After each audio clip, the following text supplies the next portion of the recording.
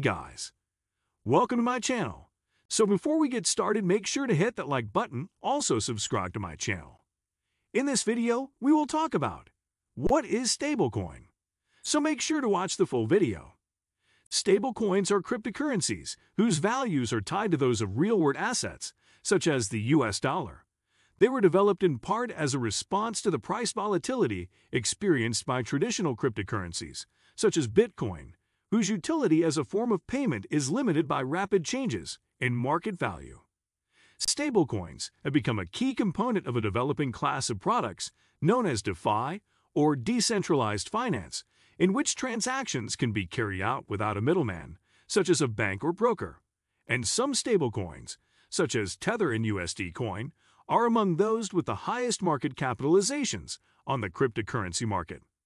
If you're thinking about using cryptocurrency for something other than trading or investing, think lending, borrowing, or financing. Chances are you're going to encounter stablecoins, but bear in mind that not all stablecoins are created equal. They use different methods to hold their values steady, and they carry different types of risks depending on which one you select. Stablecoins are also the subject of ongoing regulatory scrutiny. Here are some things to know about how stablecoins work. Definition: what are stablecoins? Stablecoins are a type of cryptocurrency that is built to offer more stability than other cryptos. Some are actually backed by a reserve of the asset they represent. Others use algorithms or other methods to keep their values from fluctuating too much. Stablecoins vs. other cryptocurrencies. All cryptocurrencies are based on similar blockchain technology, which enables secure ownership of digital assets. Cryptocurrencies circulate on decentralized networks that use cryptography to guard against counterfeiting and fraud. The value of most cryptocurrencies is largely determined by what the market will bear, and many people who buy them are doing so in hopes that they will increase in value. Stablecoins, however, are designed not to change much in value. If you spend a stablecoin that's linked to the value of $1, you're less likely to look at cryptocurrency prices the next week and see that you're missing out on a big gain or huge loss. Crypto lingo. Cryptocurrency isn't exactly easy to digest. Here are some common crypto terms and what they mean. Blockchain. All cryptocurrencies are powered by open-source code known as blockchain. Blockchains are shared public ledgers where groups of transactions make up a block that is chained to the previous block by code, creating a permanent record of each transaction. This makes it difficult for people to hack or alter the ledger. Digital wallet. This functions similar to a traditional wallet, but instead of paper currency, it holds proof of your cryptocurrency. These wallets can vary in form. Devices, programs on an app or website or services offered by crypto exchanges can all be used as wallets. Decentralized. A decentralized financial system is a peer-to-peer system not controlled by any single institution, such as a brokerage or bank. Crypto enthusiasts often describe traditional financial institutions as a barrier to a more democratic system. Centralized systems can block transactions or deny loans, prevent people from setting up bank accounts or sending money and operate during specific hours in specific time zones. Decentralized finance avoids many of those issues. How do stablecoins work? Stablecoins are backed by multiple sources, including fiat currency, meaning traditional currencies like the US dollars in your bank account, other cryptocurrencies, precious metals, and algorithmic functions. But a crypto's backing source can affect its risk level. A fiat-backed stablecoin, for instance, may be more stable because it is linked to a centralized financial system, which has an authority figure, like a central bank, that can step in and control prices when valuations are volatile. Stablecoins that aren't linked to centralized financial systems, like a Bitcoin-backed stablecoin, may change drastically and quickly in part because there is no regulating body controlling what the stablecoin is pegged to. Fiat-backed stablecoins are described as an IOU. You use your dollars or other fiat currency to buy stablecoins that you can redeem later for your original currency. Unlike other cryptos, with value that can fluctuate wildly, fiat-backed stablecoins aim to have very small price fluctuations. But that's not to say stablecoins are a totally safe bet. They are still relatively new, with a limited track record and unknown risks, and should be invested in with caution. The cryptocurrency exchange Coinbase offers a fiat-backed stablecoin called USD Coin, which can be exchanged on a 1-to-1 ratio for $1. Crypto-backed stablecoins are backed by other crypto assets. Because the backing asset can be volatile, crypto-backed stablecoins are over-collateralized to ensure the stablecoin's value. For example, a $1 crypto-backed stablecoin may be tied to an underlying crypto asset worth $2.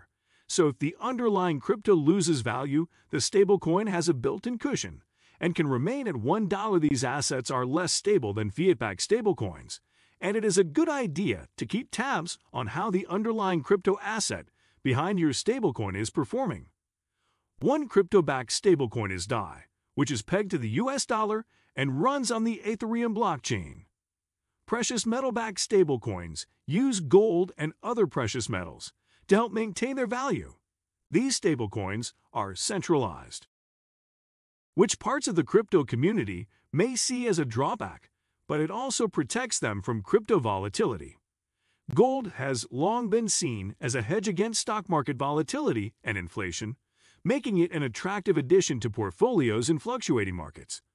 Digix is a stablecoin backed by gold that gives investors the ability to invest in the precious metal without the difficulties of transporting and storing it.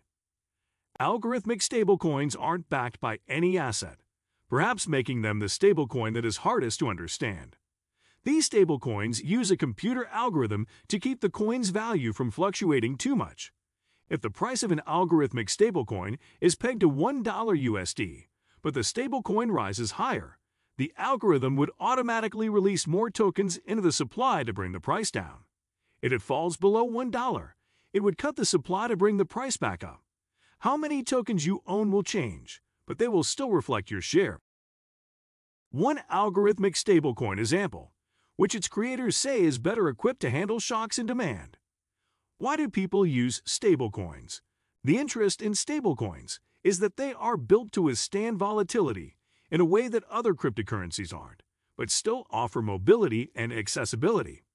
A more stable cryptocurrency is still decentralized, meaning it isn't beholden to the rules and regulations of a centralized system that provides an entry point into the world of DeFi, with possibilities including faster money transfers, access to financial services without applications, keeping financial data private, and avoiding financial service fees. Centralized stablecoins provide a digital option with the backing of a traditional currency. Stablecoins may not be the investment that other cryptos are. They are inherently built to keep their prices stable, not soar in value. For example, the USD coin has barely strayed from its $1 value for its entire existence. Meanwhile, at the start of 2019, Bitcoin floated close to $4,000, but in 2021, it was occasionally over $60,000. Stablecoins may be better used as a form of digital cash rather than a speculative investment. Some types of stablecoins can also be used for crypto staking, in which cryptocurrency owners can earn rewards by essentially lending out their holdings to help execute other transactions. Staking carries risks, however, so make sure you read up on the specifics for the coin you intend to use. Are there any other risks? Despite the fact that stablecoins may be less volatile than other forms of crypto, they are still using newer technology which may have unknown bugs or vulnerabilities. And there's always a chance that you could lose the private keys that give you access to your cryptocurrency, either through a hack or user error.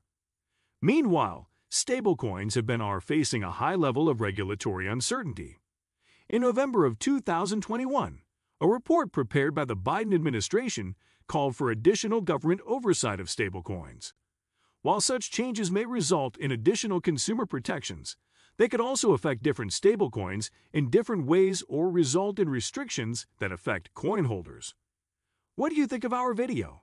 Let me know in the comment section below. If you enjoyed this video, make sure to hit that like button. Also subscribe to our channel before you go. Thank you for watching.